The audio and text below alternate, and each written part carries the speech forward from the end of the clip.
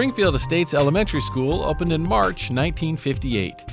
When it came time to name the building, the neighborhood surrounding the school had yet to be constructed, so it was given the name of the Springfield Estates subdivision, which is located west of the school. Springfield Estates Elementary School was built on farmland owned at various times by the Cook, Janney, Ogden, and Talbert families.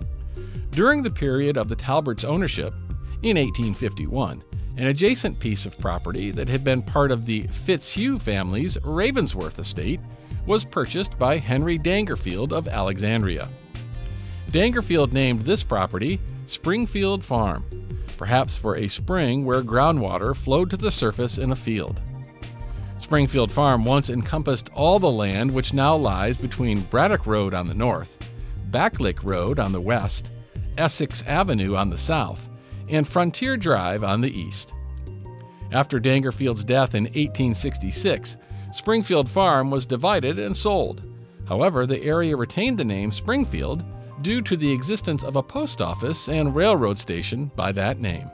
After World War II, the construction of Shirley Highway south from Washington, D.C., spurred the development of new suburban communities, which catered to the rapidly expanding federal government workforce.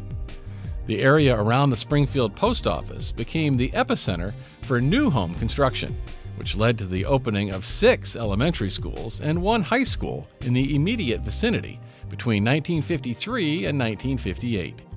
Among these was Springfield Estates Elementary School, which commemorates the development of the Springfield community, from farmland to a thriving community of young families living the mid-20th century American dream of owning their own home.